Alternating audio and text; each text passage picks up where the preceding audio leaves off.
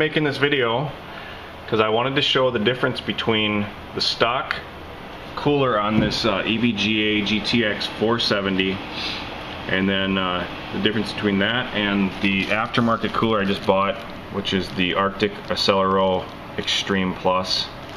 I bought this one based on reviews, cost, and the performance. So what I'm going to do in this video, I'm going to run a benchmark and monitor temps and just show the difference between the temps on this stock cooler and the fan speed and the fan loudness, and then I'm going to do it again with this cooler installed. So just to run down my system, I've got the processor, I've got the i7 2600K. I've got it overclocked at 4.5 gigs, voltage of 1.296, and that's a stable overclock on my system. Video card, it's the GTX 470. I've got the max voltage, which of course increases the heat a bit anyway. 789 on the core, 1578 on the shader.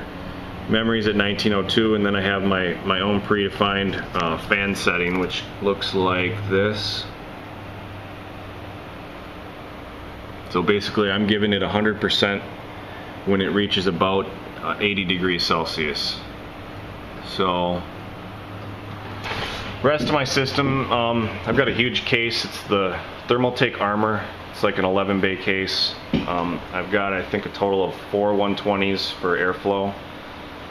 CPU cooler is the Hyper 212, which I highly recommend if you're just looking to stick with air.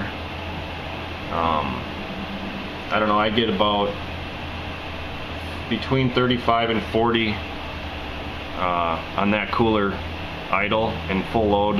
I've never really seen it go over 67. So I'm happy with that. 16 gigs of RAM. It's Corsair DDR3 Vengeance 1600 megahertz. I'm running an SSD 64 gig hard drive to be used just for cache against my, I think I have it's a 1 terabyte internal there. And so I'm going to run the benchmark and we're going to monitor these temps, and you'll be able to hear the fan speed. So we're at 61 right from the desktop. That's the temp.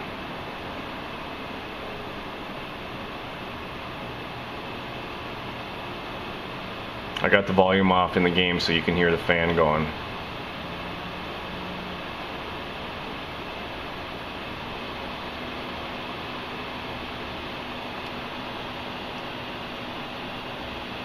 I'm using this game because out of all the games I play a lot of FPS, Call of Duty, World at War. I'm not really into the new Call of Duties, but I like World at War, I like Call of Duty 2, I like Grand Theft Auto 4, I play those the most probably. But this is the game that really gets it going, so I'm going to use that. My options in the game are right here. Everything's pretty much on max. So we'll go back, get the benchmark going. You can already hear the fans start to kick in. Whoops. This is kind of weird holding the camera and trying to do everything. Extras. So we'll run this.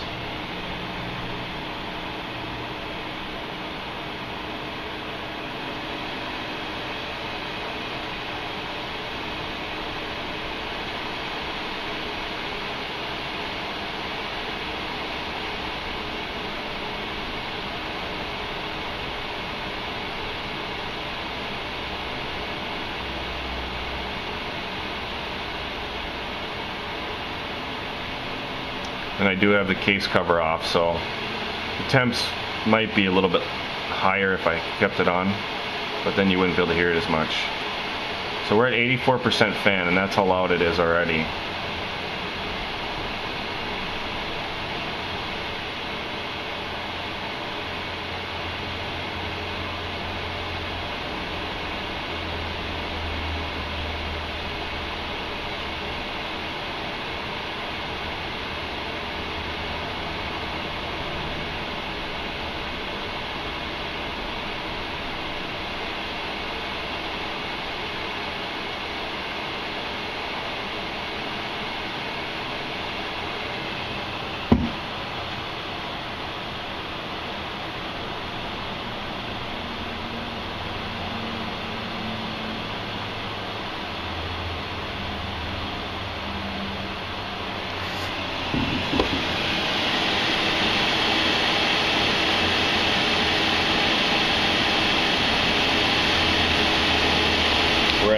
fan right now.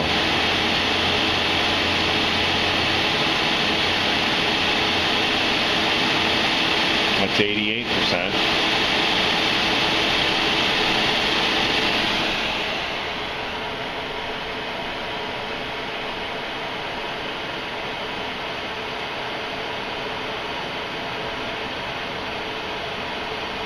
I think it's a benchmark's about done anyway.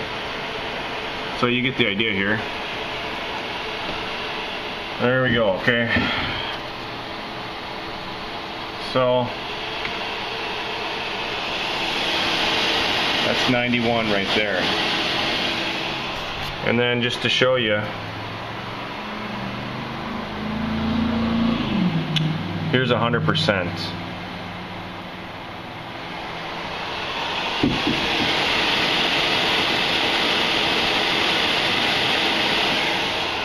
I just think that's too loud and annoying, so I'm going to turn off the camera and I'm going to install this new cooler, and I'll come back and show you the difference. Be right back. What's up, guys? I'm back. It's actually been like 2 weeks. I went to install the cooler, and upon reading the instructions realized that I needed to buy a separate bracket kit for my specific card, and I think there's about 5 cards where you're required to do so for everything to fit properly. So I went and did that. It was like 12 bucks on Frozen CPU. I think that's the site I got it from, and it came within a couple days, so I threw that in there, and I just haven't made the second part of this video, so here I am. The installation wasn't bad.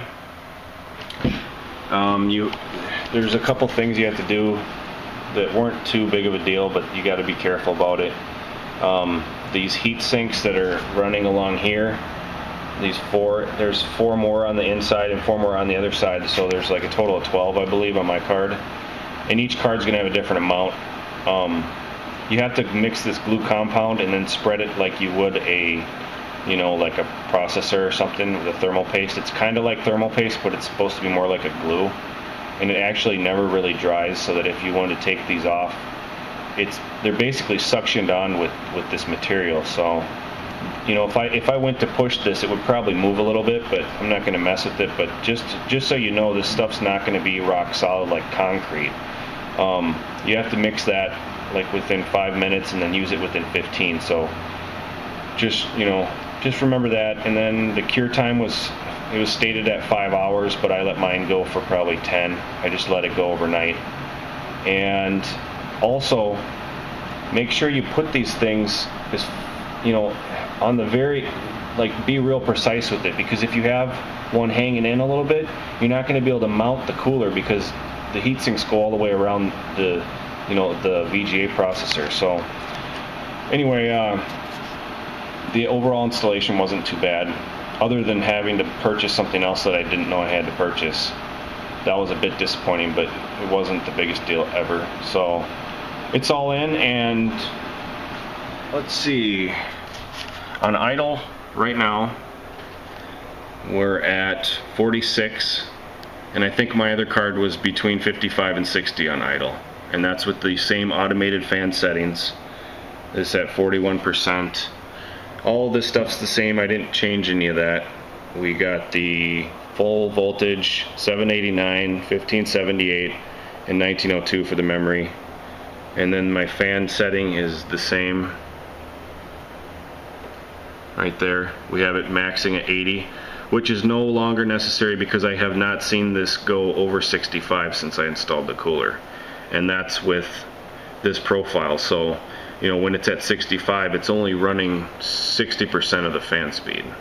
So overall, this thing is a great performer, and I totally recommend it for an upgrade, and especially if you're doing overclocking, you want something that's going to keep it cool if you're using more voltage than it's intended to be using. So with that, none of this has changed. The only difference in my system is I swapped a couple case fans, which doesn't really add much for noise. They're about the same noisiness. I added this. This is like a ventilation out fan, where it just sucks the air in and blows it out the back, because this VGA cooler does not vent the air straight out of the case. It just blows onto the heat sinks, and that just kind of goes into your case, and the 120s or whatever fan system you have blows it out. So I decided to I added this one too, just to put a couple of those around the cooler. And I'll run the benchmark and we'll show you temps and noises.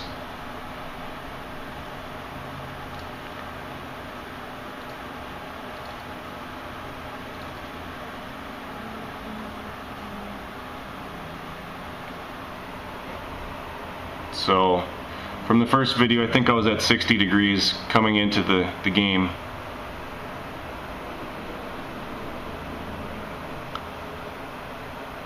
And on the packaging of this cooler, the advertised degree drop was 27, and that's pretty right on as far as when it's under load.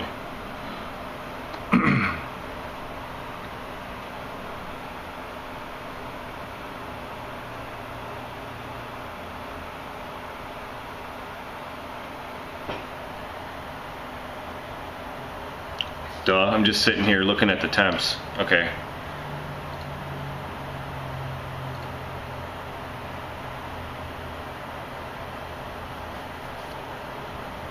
Alright, there we go.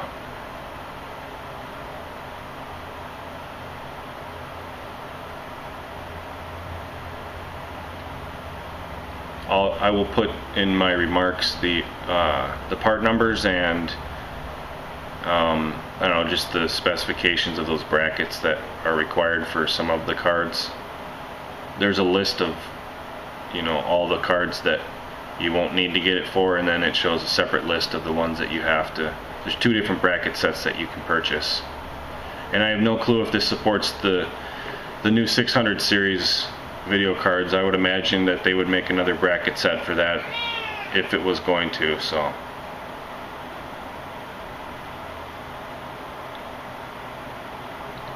So based on my profile, the fan speed's not really going to go up much because the temps are staying, right at 50 to 55, which is perfect.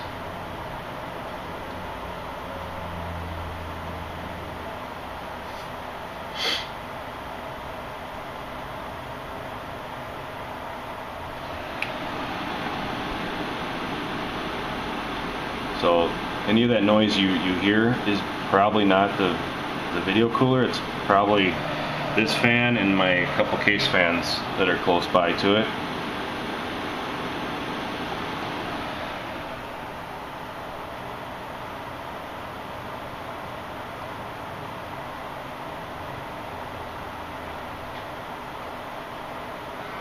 And then before, I think around this area I was getting close to 80 for the temp, so it's well over a 20 degrees difference, I would say.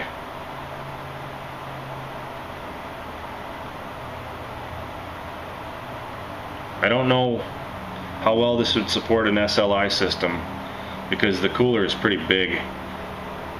If you had the standard SLI configuration where the video cards are pretty close together, it probably wouldn't work, but some of the newer motherboards have them spread further apart. Or if you have a tri-SLI and you're able to use the first and third, it would probably work for that, but I have no clue. So there's that. And I'm going to show you, like I did on the last video, the 100% fan.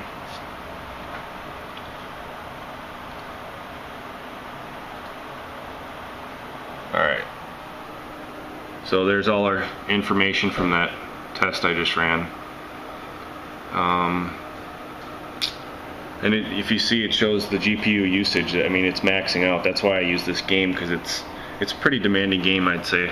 And I run, well, I said in the other video, I run all these other games, and that Mafia it seemed to make that card super loud, so I figured it would be a good tester for this.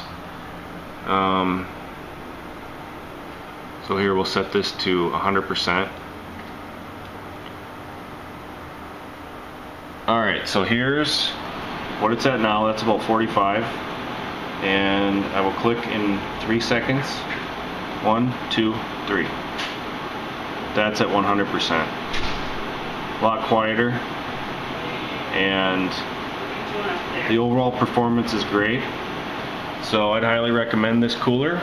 it was about $90, but well worth it. And thanks for watching. Any questions or comments, feel free to leave them. Thanks.